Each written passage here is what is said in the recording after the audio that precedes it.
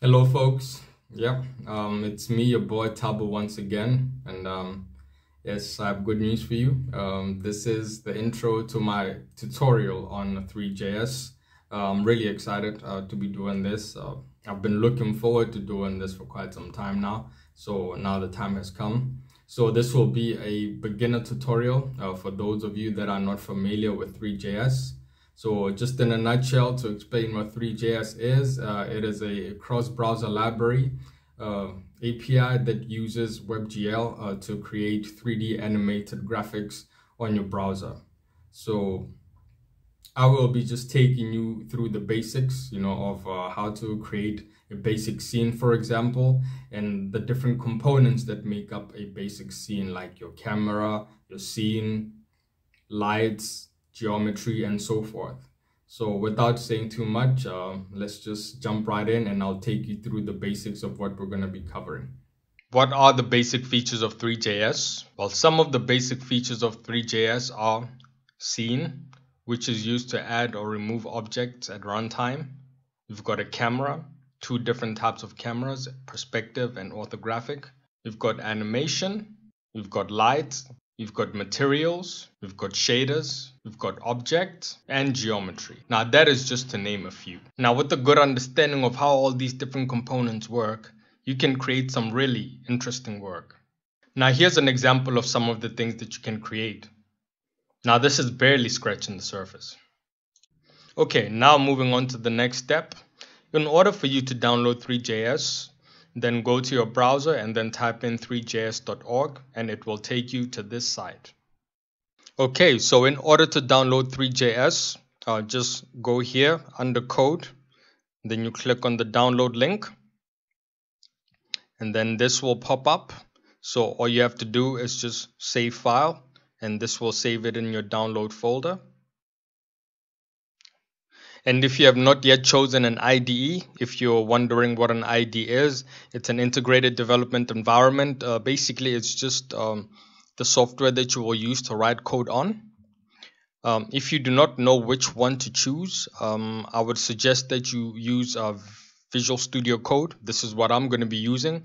I think it's very user-friendly. It is good also with auto-completion. So I would say it's the best software for the job. And if you're wondering how to do this, then I will show you. Just go to, say, Visual Studio. And then this already have a link over here, so I'll just click it. But visualstudio.com. And then as you can see over here, you can download for whichever operating system you're using. So you just click download. And then it will take you to this page right here, and then over here there's a pop-up. So this is where you will save the file, and then it will be saved in your download folder, and then from then on you just install it. Well, this is a standard installation, so I assume that you are already familiar with the process, but that is all that you need to do. And what you will need in order to follow along nicely with the course is basic knowledge of HTML, CSS, JavaScript, and Node.js.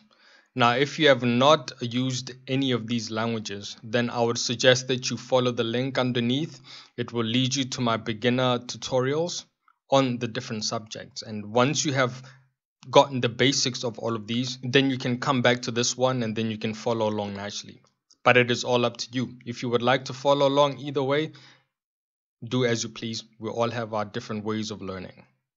And one other thing that we will need to download, it is Node.js. Since we'll be using Node.js to create a simple server, then I would suggest that you go to Node.js, just type in Node.js,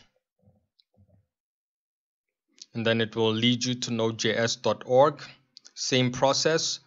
You click on this. I would suggest you go to this version over here. This is the latest, but usually it is a beta version, which is not, which still has some bugs. I would suggest that you go for this one, which is a stable release. So you click on it, Same process, you save your file, and then once it has finished downloading, then you will install it.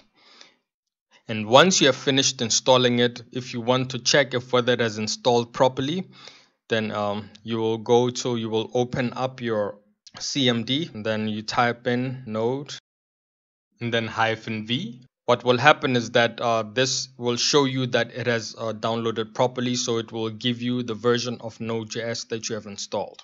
So you just type in node and then /v, and this is what you will get. So I'm using Windows, and this is how you do it. So this is it for the introduction. So now we will be jumping into creating a basic scene. So yeah, without further ado, let's just jump right in. So stay tuned.